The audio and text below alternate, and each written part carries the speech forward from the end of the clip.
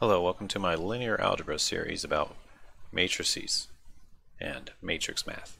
This is the first episode. I'm going to go over some basic concepts and just some things you'll need to know. I'm going to be using this GIMP image editor as my little chalkboard type area, so that way I can modify things as needed. So to get into the basic concepts, I'm basically just going to teach you what a matrix is today. And let's see here. We're going to create, I guess I'll just do a new image, leave that old one there. So the most basics of a matrix is a rectangular array of elements arranged in horizontal rows and vertical columns. So you'll see it often represented something like this.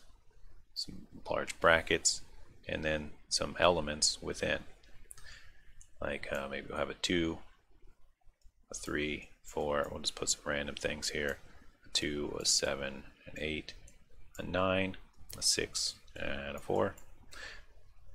And you'll often see it represented with some sort of capital letter and an equals. So this would be a matrix A, which is size 3 by 3. And the columns are often represented by the letter J, and the rows are often represented by the letter I. So this here, being the first element, would be A11. So you'll see that as, let's see here, where do I have space? I'm out of space. So if you see something like this, A11,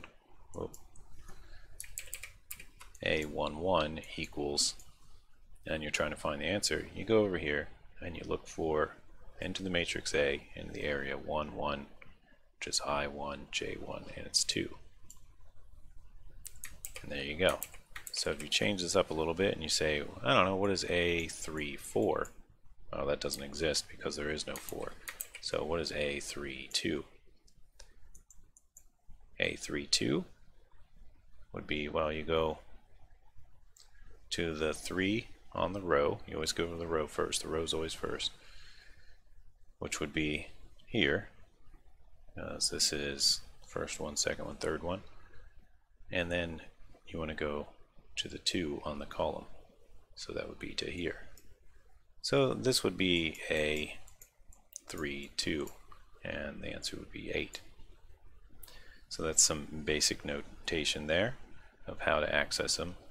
And usually it looks something like this, and you know it's a matrix. Sometimes people put brackets around it to syntax that, but it's kind of however you want to do it in that case. And a few more basic things to mention that are important. Let's see here.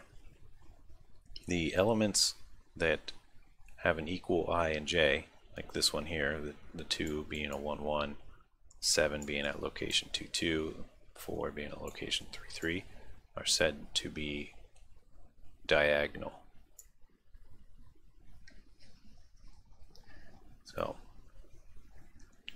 let's see, am I missing anything else here? Oh yeah, these elements within, they don't necessarily have to be numbers. They can be anything.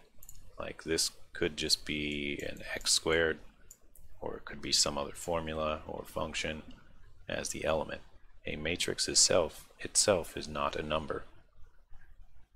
So you can't say an entire matrix is equal to some specific number like you can with a lot of other things. I think that covers all the very basics, and we'll go further in the next episode. Thanks for watching. Don't forget to like, comment, subscribe, and check the links below for more ways to support this channel. And we'll see you in the next episode. Peace out.